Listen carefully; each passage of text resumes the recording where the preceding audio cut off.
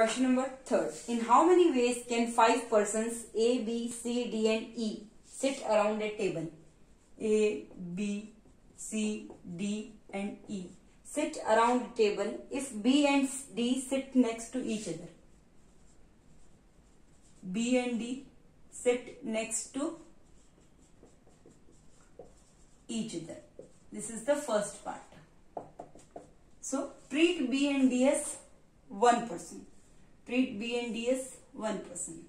So how many are left? I am treating B and D as 1. So 1, 2, 3 and this B and D. 1, 2, 3 and this 4. So these 4 persons. Treat B and D as 1. So total treat B and D as one person. So 1, 2, 3 and 4. So total 4 persons can be arranged in factorial of 4 minus 1, that is factorial of 3 ways. That is 3 into 2, that is 6 ways. Now this B and D can change the position. So B and D can arrange themselves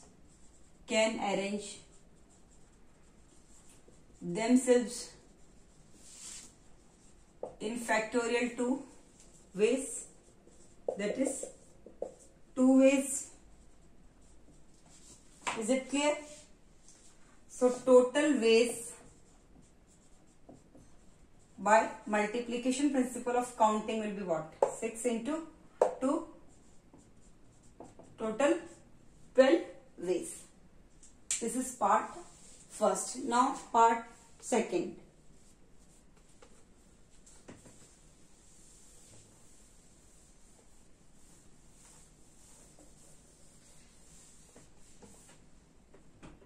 A and D do not sit next to each other. A and D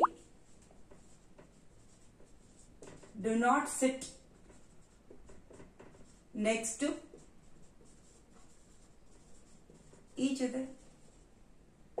So 2 persons A and D do not sit next to each other. So how will you do this? First, total arrangement you can make with these 5 persons around a round table. So it will be what? Factorial of 1, 2, 3, 4, 5. Factorial of 5 minus 1. That is what? Factorial of 4. 4 into 3 into 2 into 1. That is what? 24. Total arrangements you can make with these 5 persons around a round table or circular table. So now you know A and D do not sit next to each other. When I will find A and D sit next to each other, like we did in first part, B and D sit next to each other and we got answer what? 12. Same 2 persons sit next to each other, B and D, we did in first part. In that part we got answer 12. Same if I will solve for A and D also, I will get answer 12 only. So total arrangements is this much, and when A and D sit next to each other, you will get what? How many arrangements? So total ways will be what? Same we did in first part. How many ways? 12 ways. Is it clear?